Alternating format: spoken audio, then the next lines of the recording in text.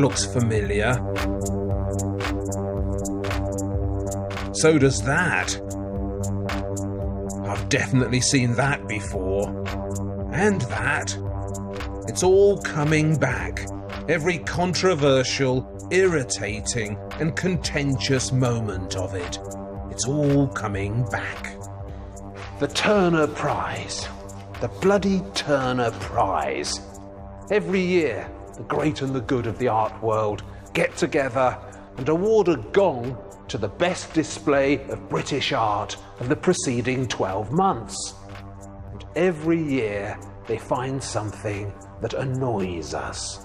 Something about which the whole nation can howl. Because say what you want about the Turner Prize, and believe me, I have done, you have to admit, it's had a hell of an impact. In the 30 years it's been with us, the Turner has delighted and infuriated us punters in equal measure. It's turned unknowns into pillars of the establishment, and even generated its own cranky opposition movement. So I'm still a little unclear about what you got out of it then, Jake. I didn't get anything out of it. It gives you a bit of confidence. You're basically being recognised by the museums or curators rather than the market. Britain has turned from a nation that roundly ignored modern art into one that roundly can't get enough of it. And much of the credit for that, or is it the blame, is due to the Turner. How did it happen? What went on? You're about to find out. Because this is the story of the Turner Prize.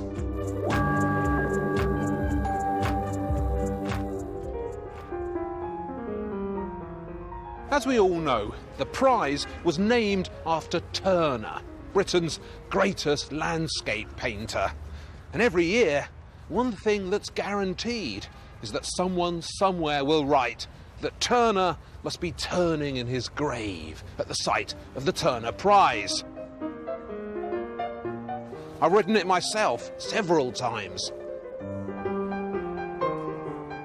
So I wonder if it might have been more appropriate to have named it after another of the giants of British art.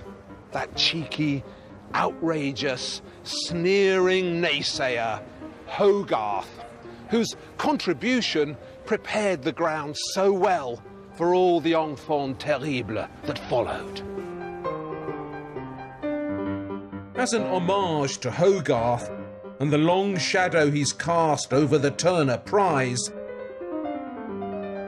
I'm dividing this film into 4 chapters in the style of Hogarth's great lament upon the descent of man, A Rake's Progress. This is the prize's progress.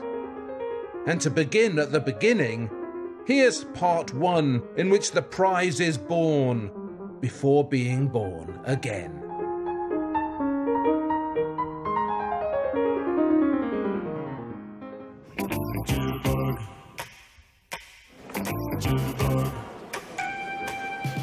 (1984) saw the first Turner Prize, with a shortlist featuring Gilbert and George, Howard Hodgkin and Richard Long. At the time, starting the Turner was in itself an outrageous thing to do. These were still the austere early days of the Thatcher era, and art was way down the list of national priorities. Britain was a nation of hardened modern art haters, still fuming at the Tate Gallery's acquisition of Carl Andre's equivalent 8, or as they were called at the time, those damn Tate bricks. Britain needed a hero, and a hero duly stepped up. The then director of the Tate, Sir Alan Bowness. So Alan, when you started the Turner Prize, what were your thoughts? What were your hopes for this award? Well, I think primarily I was always very keen on modern art, particularly contemporary art, and I just wanted to share that enthusiasm with other people.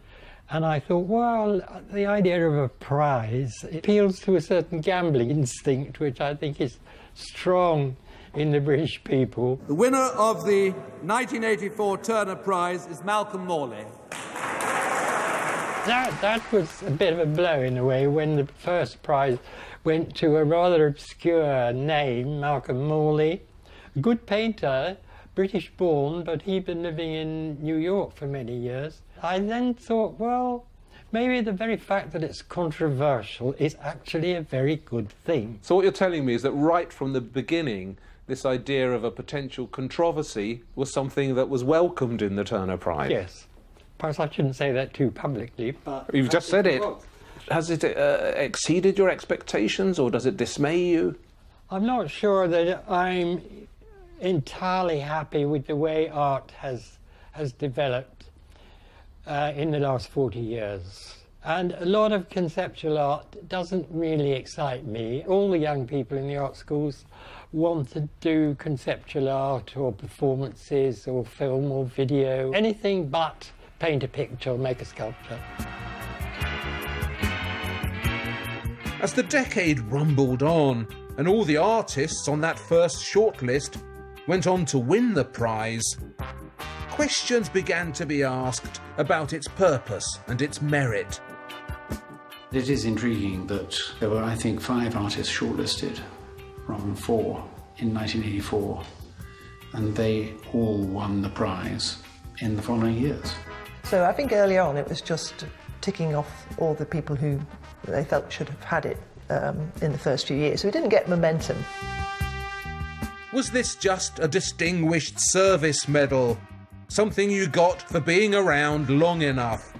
A fish thrown to a sea lion?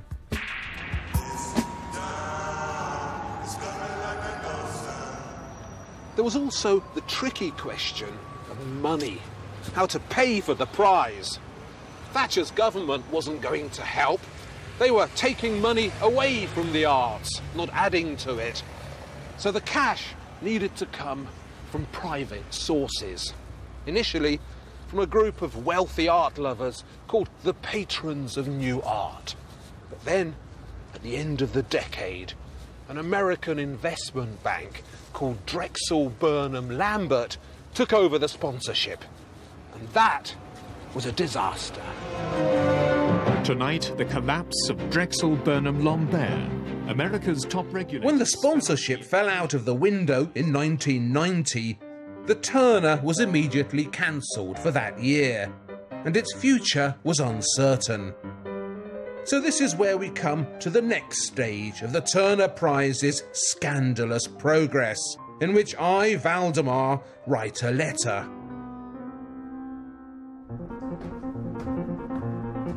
You may not believe this, but in 1989 they made me head of arts at an upstart young broadcaster called Channel 4. And when the Turner failed to materialise in that winter of 1990, I was surprised to find that I missed it. So I wrote to the newly appointed Tate director, Nicholas Sirota, "Dear Nick," with an offer he couldn't refuse, to relaunch the Turner Prize with Channel 4's help. Yours sincerely, Valdemar.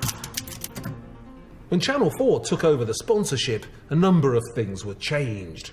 The prize money was increased to a mighty £20,000, and the shortlist was limited to 4 artists.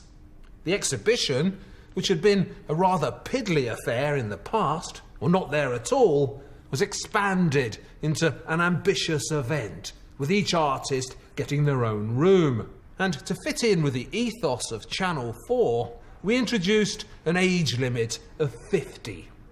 Old enough to have achieved something, young enough for it to matter. I think that the concentration on it being on hot young things is perhaps what it should be. But I do think they miss out on some of the more interesting artists. There are some artists who are in their 60s or 70s who are up-and-coming artists, you know, because maybe they started late, or they, you know, or just their work didn't develop until fairly later on in life. Philida Barlow's a good example, or Rose Wiley, 70s and 80s, who, took time out to have kids, their careers took off in later life. But in 1991, a brave new mood entered the Turner. The shortlist included a group of young Turks in their 20s, barely out of college. But the alpha male of the pack was the exciting sculptor Anish Kapoor, whose pigment masterpieces were so joyful to look at. Doesn't the idea of a prize, of being sort of given something for your work like that, doesn't that unsettle you in any way? Yeah, terribly. When I received it, my first reaction was, it has nothing to do with me, I don't want to be part of this. And I think it is a natural thing for an artist to feel. We plough our little field or big field or whatever it is, but we're not in competition with each other. Afterwards, what did you make of the growth of the Turner? The Turner, I think, for the next 10 years or so, felt very relevant. It really had its hand on something that mattered culturally. Yeah. And now, who knows? Who knows? So what you're saying is those were the great years? Ah, yes, my dear Valdemar, of course they were. With his historic win, Anish opened the door to a new generation that was coming of age. The first of the group, known later as the YBAs, and coincidentally the first woman to win the prize in 1993, was Rachel White-Read, whose remarkable outdoor sculpture, House, had gripped the nation. My personal opinion is that it's a monstrosity, absolutely grotesque, and it might fit well into Welwyn Garden City or somewhere like that, but it doesn't fit well into our environment. Yeah. It was about here, wasn't it? Yeah, it was around about here that the lamppost was actually sort of centre to the piece, maybe a little bit over to the right, but yeah, it was here. You were the beginnings of the YBAs, weren't you? Yeah, exactly, the YBAs. Yeah, we were the first few fresh-faced YBAs to be put up for slaughter. Yeah. So Rachel, let's talk about the Turner Prize. I mean, you were actually nominated twice for it, and the first time in 1991 when you didn't win. In 1993, when you did win it, it was really intense, the pressure, wasn't it, in that year? It was, because I was also nominated for something called the K Foundation Award, which was for the worst artist, and which you also won. Which I also won, yeah. It was £40,000. It was twice as much as the Turner Prize. The £40,000 prize money was nailed to a picture frame, which was then transported back to London and chained to the Tate Gallery. And they were going to burn the money, and it would be my fault. This is Rachel's award. Can we hear it for Rachel? And I just said, well, OK, give me the money and I'll give it away, which is what I did. So the actual day that you won, also was the time when the announcement was finally made that House was going to be knocked down. If the purpose of modern art is to provoke us to think twice about the world we live in, then Rachel White-Read's House has been a triumphant success. In the past 3 months, up to 100,000 people have visited this now vanished monument to London's housing. There's a lot of pressure, a lot of stress, and actually, really made me quite ill, I'd say. It's a lot to deal with. For me, 1993 was the year of when the Turner Prize really changed. It was the year in which it went from the back pages of the newspapers to the front page, because of House, because of its notoriety. Yeah, I mean, I would say, it was very divided, which is great. That's, a good argument is a great thing. And it questioned a lot about what art is, and, it's not, this was nearly 25 years ago, and, it's a big difference to the art scene now and how popular art has become. House changed everything. Suddenly, the Turner Prize was on everyone's lips, and the shock tactics of the YBAs soon became synonymous with it. Nobody epitomised this new ethos more clearly or more noisily than Damien Hirst with his pickled beasties. Infamous for his trademark pickled animals in formaldehyde, Damien Hirst disappointed no one with his spliced cow and calf. This era of scandal and outrage heralds a new Hogarthian chapter in our story, in which Valdemar is upstaged by a rascal. In 1997, I put on my best yellow bow tie and went live on the telly to debate the question, is painting dead, with a bunch of art world worthies. Unfortunately, it wasn't the serious discussion we had that night that'll be remembered. The night I was nominated for the Turner Prize and the dinner, there was a TV debate going on. I think Tim Marlowe was chairing it, and Tracy had left the dinner, Tracy Emin, and gone to be part of the panel, and was very drunk because there was a lot of drinks flowing that night. I'm the artist here from that show, from the station. I'm here, I'm drunk, had a good night out with my friends, and I'm leaving now. Tracy stole the show. There's nowhere when they're sucking mic on it to me. But she wasn't even on that year's shortlist. A few hours earlier, the 1997 Turner Prize had been won by the acclaimed video artist Gillian Waring, well known for her arresting work. I wanted to make a still moving image, something that looked like a photograph but actually is a film. And then obviously with police uniform, it's all about power and control. In the first couple of minutes, it really is a very static image.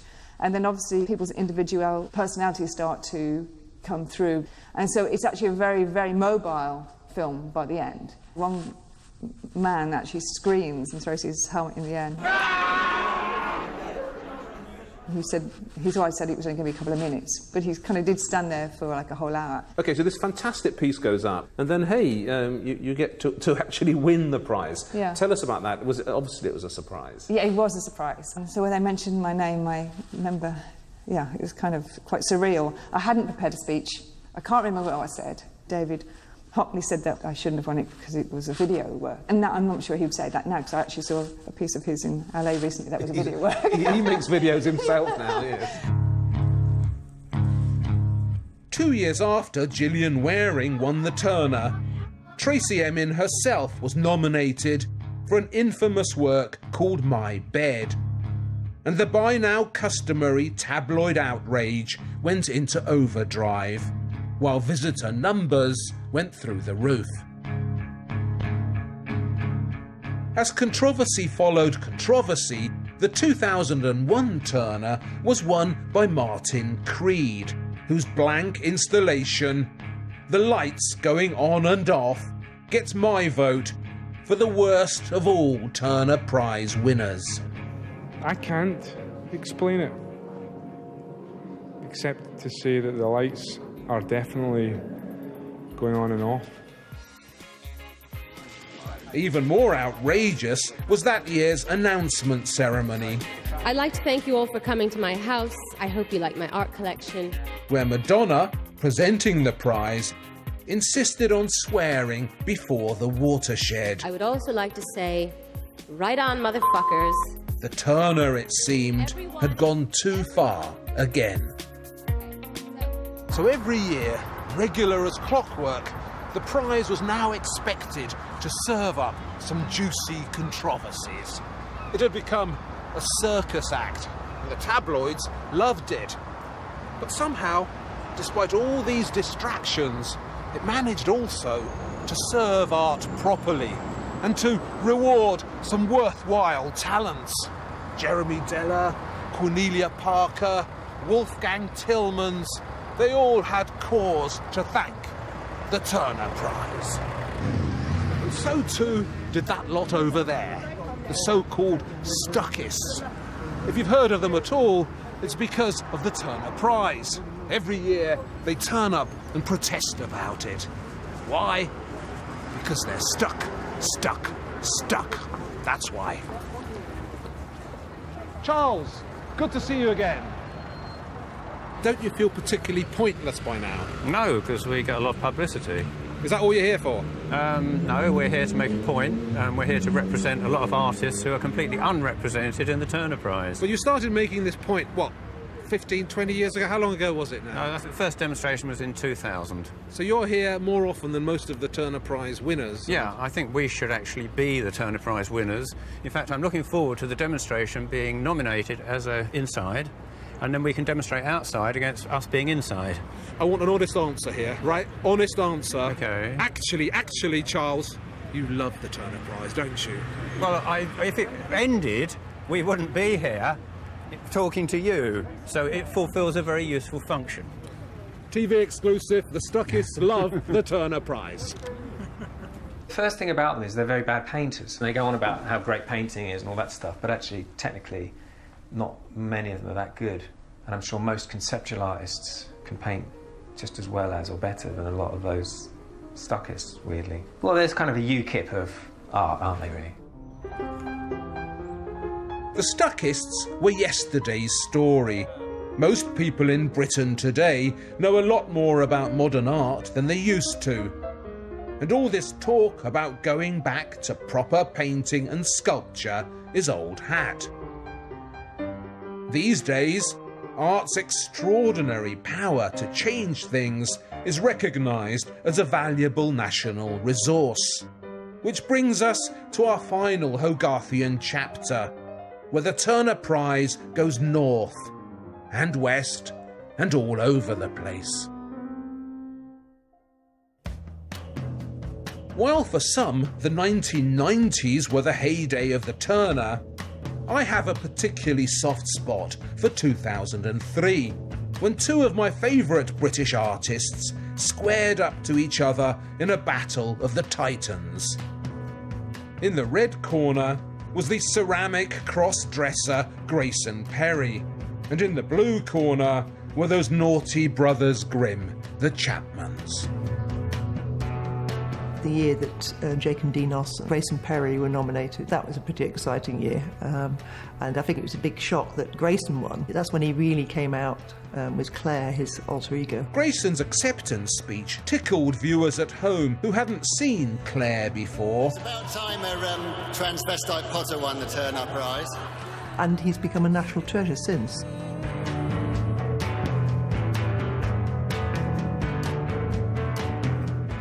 It's a very difficult one to judge that year, I think. I think the Chapmans probably didn't play their strongest hand. And there was a kind of quite a puerile joke in it, which probably didn't go down very well with anyone. I met up with Jake Chapman and asked him what happened. So, Jake, obviously, you know, it puts you sort of face-to-face with Grayson Perry, who was the... You know, everybody was always saying it's one of these two's going to win. You know, I did tell Nick Sirota on the night that he wasn't actually a little girl. Grayson Perry wasn't actually... I think they were under the impression he was actually a little girl. Maybe they've given her the prize because they felt sorry for her. Didn't want him to cry. Yeah, exactly. So I'm still a little unclear about what you got out of it then, Jake, because... I didn't get anything out of it. So why did you do it? Because it was another exhibition. I mean, I think it's, you know, it's kind of... I'd like to say it was an act of charity on our part, but it was, you know, it's just another exhibition. I think as artists... Our interest is in making art and showing it and having it operate in the world. And I don't think we're that fastidious about where we show it. In a sense, it was another place to just kind of offload a load of stuff that might cause some kind of minor irritation, and then, you know, a glass of wine and then home. The most significant development in the Turner's story in the past decade has been the biennial departure from London. Since 2008, Liverpool, Londonderry and Gateshead have all hosted it. Taking it out of London has been a very exciting move. The response in Gateshead, the response in Glasgow, the response in Derry, Londonderry and now Hull has been really strong. The show in Derry in 2013 was a tremendously moving event. For once, the shortlist was excellent, and the same barracks in which the British Army had been encamped for all those dark years of the Troubles were now the site of the Turner Prize. Who says art cannot change things? Last year, the prize went to Glasgow, and amidst the usual grumbling, much of it from me, it was given to a bunch called Assemble, an architectural collective who'd regenerated a bit of Toxteth, and who'd never thought of themselves as artists.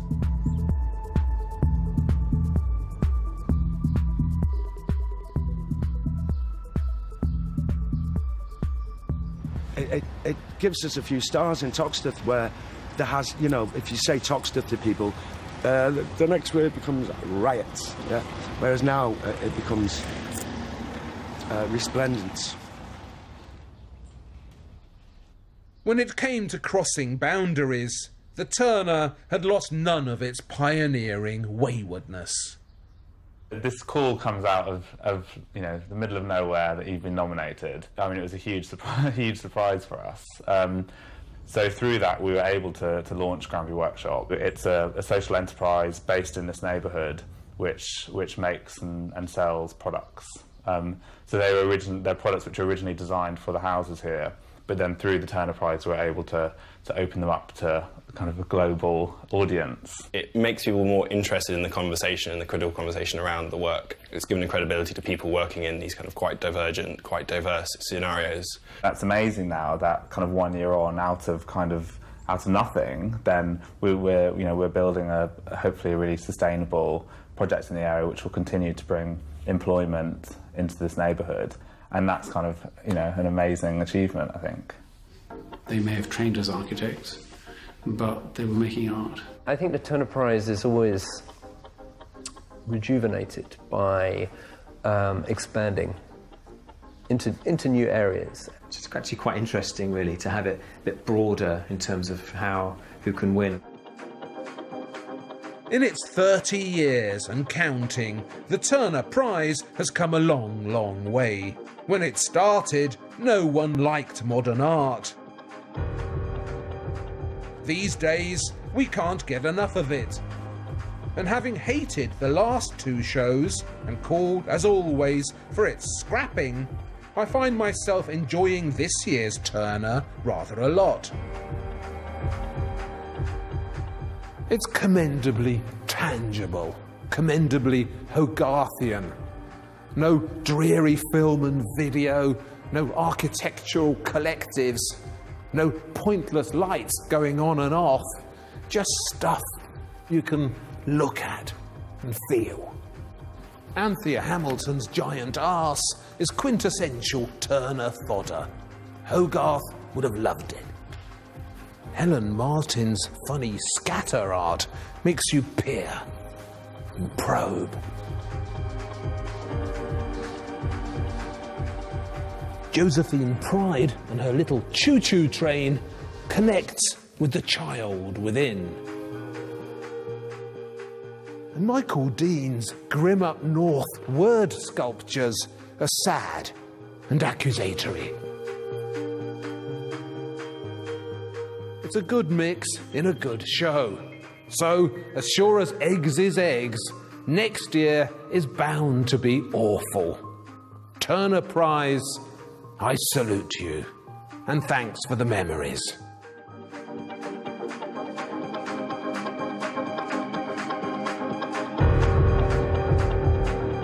Well, an urban work of art next tonight on BBC Two. A teenager struggling to resist the temptations of crime.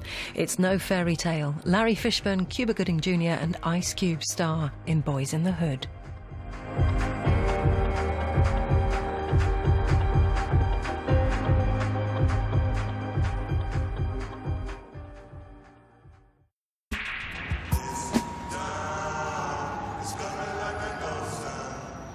There was also the tricky question of money, how to pay for the prize.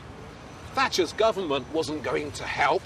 They were taking money away from the arts, not adding to it. So the cash needed to come from private sources. Initially, from a group of wealthy art lovers called the Patrons of New Art. But then, at the end of the decade, an American investment bank called Drexel Burnham Lambert took over the sponsorship. And that was a disaster. Tonight, the collapse of Drexel Burnham Lambert, America's top regulator. When the sponsorship fell out of the window in 1990, the Turner was immediately cancelled for that year, and its future was uncertain. So this is where we come to the next stage of the Turner Prize's scandalous progress, in which I, Valdemar, write a letter.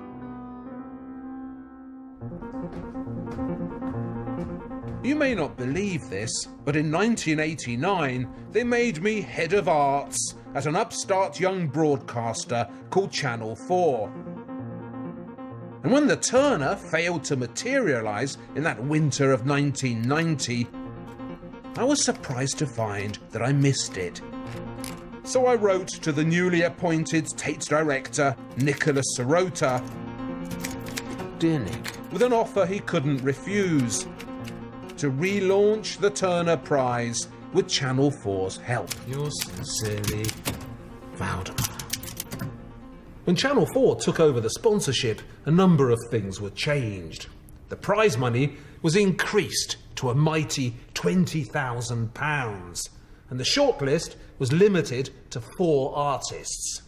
The exhibition, which had been a rather piddly affair in the past, or not there at all, was expanded into an ambitious event, with each artist getting their own room. And to fit in with the ethos of Channel 4, we introduced an age limit of 50.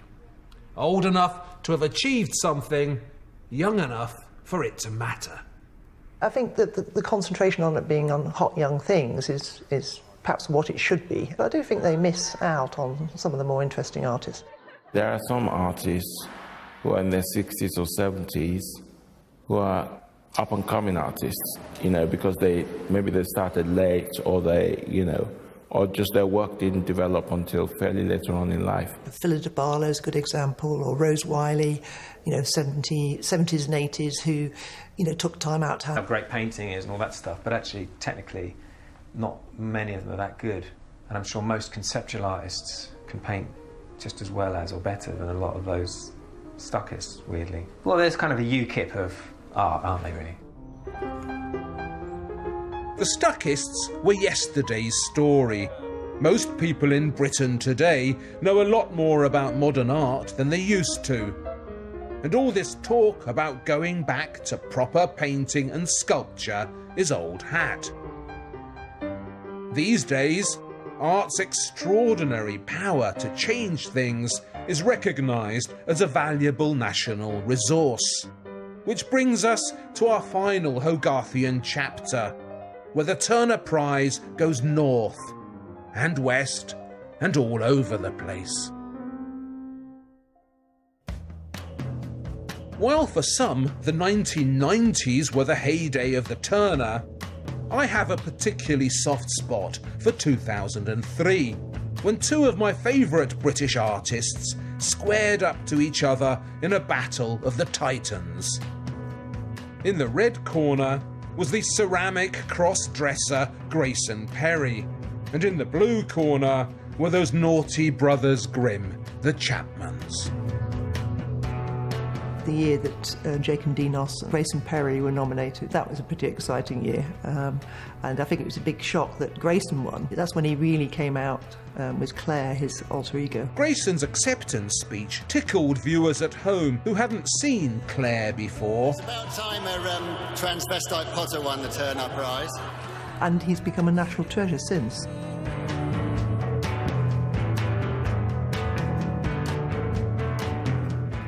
It's a very difficult one to judge that year, I think the Chapmans probably didn't play their strongest hand. And there was a kind of quite a puerile joke in it, which probably didn't go down very well with anyone. I met up with Jake Chapman and asked him what happened. So, Jake, obviously, it puts you sort of face to face with Grayson Perry, who was everybody was always saying it was one of these two's going to win. I did tell Nick Sirota on the night that he wasn't actually a little girl. Grayson Perry wasn't actually. I think they were under the impression he was actually a little girl. Maybe they've given her the prize because they felt sorry for her. Didn't want him to cry. Yeah, exactly. So I'm still a little unclear about what you got out of it then, Jake, because I didn't get anything out of it. So why did you do it? Because it was another exhibition. I mean, I think it's, you know, it's kind of, I'd like to say it was an act of charity on our part, but it was, you know, it's just another exhibition. I think as artists, our interest is in making art and showing it and having it operate in the world. And I don't... Prize. Who says art cannot change things? Last year, the prize went to Glasgow, and amidst the usual grumbling, much of it from me, it was given to a bunch called Assemble, an architectural collective who'd regenerated a bit of Toxteth, and who'd never thought of themselves as artists.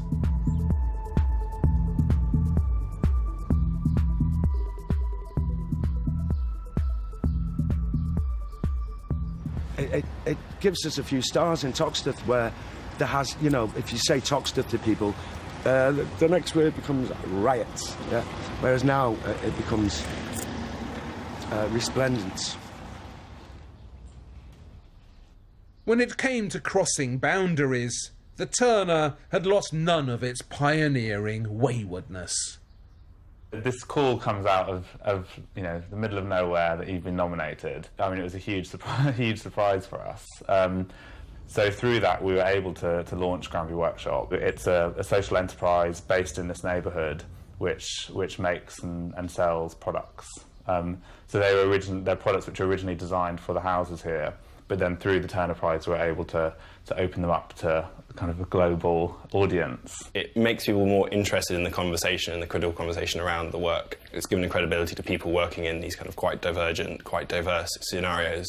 That's amazing now that kind of 1 year on, out of nothing, then we're building hopefully a really sustainable project in the area which will continue to bring employment into this neighbourhood. And that's kind of, you know, an amazing achievement, I think.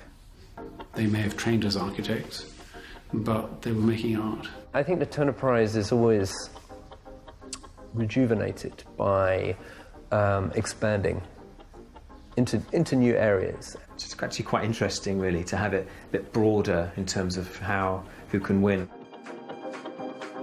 In its 30 years and counting, the Turner Prize has come a long, long way. When it started, no one liked modern art. These days, we can't get enough of it. And having hated the last two shows, and called, as always, for its scrapping, I find myself enjoying this year's Turner rather a lot. It's commendably tangible, commendably Hogarthian. No dreary film and video, no architectural collectives, no pointless lights going on and off, just stuff you can look at and feel. Our prize, every year they turn up and protest about it. Why? Because they're stuck. That's why. Charles, good to see you again. Don't you feel particularly pointless by now? No, because we get a lot of publicity. Is that all you're here for? No, we're here to make a point, and we're here to represent a lot of artists who are completely unrepresented in the Turner Prize. Well, you started making this point, what, 15, 20 years ago? How long ago was it now? The first demonstration was in 2000. So you're here more often than most of the Turner Prize winners? Yeah, I think we should actually be the Turner Prize winners. In fact, I'm looking forward to the demonstration being nominated as inside, and then we can demonstrate outside against us being inside. I want an honest answer here, right? Honest answer. Okay. Actually, Charles, you love the Turner Prize, don't you? Well, if it ended, we wouldn't be here talking to you, so it fulfills a very useful function. TV exclusive, the Stuckists love the Turner Prize. First thing about them is they're very bad painters. They go on about how great painting is and all that stuff, but actually, technically, not many of them are that good. And I'm sure most conceptualists can paint just as well as or better than a lot of those Stuckists, weirdly. Well, there's kind of a UKIP of art, aren't they, really? The Stuckists were yesterday's story. Most people in Britain today know a lot more about modern art than they used to. And all this talk about going back to proper painting and sculpture is old hat. These days, art's extraordinary power to change things is recognised as a valuable national resource. Which brings us to our final Hogarthian chapter, where the Turner Prize goes north and west and all over the place. While for some the 1990s were the heyday of the Turner, I have a particularly soft spot for 2003, when two of my favourite British artists squared up to each other in a battle of the titans. In the red corner was the ceramic cross-dresser Grayson Perry, and in the blue corner were those naughty brothers Grimm, the Chapmans. The year that Jake and Dinos and Grayson Perry were nominated, that was a pretty exciting year. And I think it was a big shock that Grayson won. That's when he really came out with Claire, his alter ego. Grayson's acceptance speech tickled viewers at home who hadn't seen Claire before. It's about time a transvestite potter won the Turner Prize. And he's become a national treasure since. Welwyn Garden City or somewhere like that, but it doesn't fit well into our environment. It Yeah. was about here, wasn't it? Yeah, it was around about here that the lamppost was actually sort of centre to the piece, maybe a little bit over to the right, but yeah, it was here. You were the beginnings of the YBAs, weren't you? Yeah, exactly, the YBAs. Yeah, we were the first few fresh-faced YBAs to be put up for slaughter. Yeah. So, Rachel, let's talk about the Turner Prize. I mean, you were actually nominated twice for it, and the first time in 1991 when you didn't win. In 1993, when you did win it, it was really intense, the pressure, wasn't it, in that year? It was, because I was also nominated for something called the K Foundation Award, which was for the worst artist, and which you also won. Which I also won, yeah. It was £40,000. It was twice as much as the Turner Prize. The £40,000 prize money was nailed to a picture frame, which was then transported back to London and chained to the Tate Gallery. And they were going to burn the money, and it would be my fault. This is Rachel's award. Can we hear it for Rachel? You know, and I just said, well, OK, give me the money and I'll give it away, which is what I did. So the actual day that you won, also it was the time when the announcement was finally made that House was going to be knocked down. If the purpose of modern art is to provoke us to think twice about the world we live in, then Rachel Whiteread's House has been a triumphant success. In the past 3 months, up to 100,000 people have visited this now vanished monument to London's housing. There's a lot of pressure, a lot of stress, and actually, you know, really made me quite ill, I'd say. You know, it's a lot to deal with. For me, 1993 was the year of when the Turner Prize really changed. It was the year in which it went from the back pages of the newspapers to the front page, because of House, because of its notoriety. Yeah, I mean, I would say, it was very divided, which is great. That's, a good argument is a great thing. And it questioned a lot about what art is, and, it's not, this was nearly 25 years ago, and, it's a big difference to the art scene now and how popular art has become. House changed everything. Suddenly, the Turner Prize was on everyone's lips, and the shock tactics of the YBAs soon became synonymous with it. Nobody epitomised this new ethos more clearly or more noisily than Damien Hirst with his pickled beasties. Infamous for his trademark pickled animals in formaldehyde, Damien Hirst disappointed no one with his spliced cow and calf. This era of scandal and outrage heralds a new Hogarthian chapter in our story, in which Valdemar is upstaged was in itself an outrageous thing to do.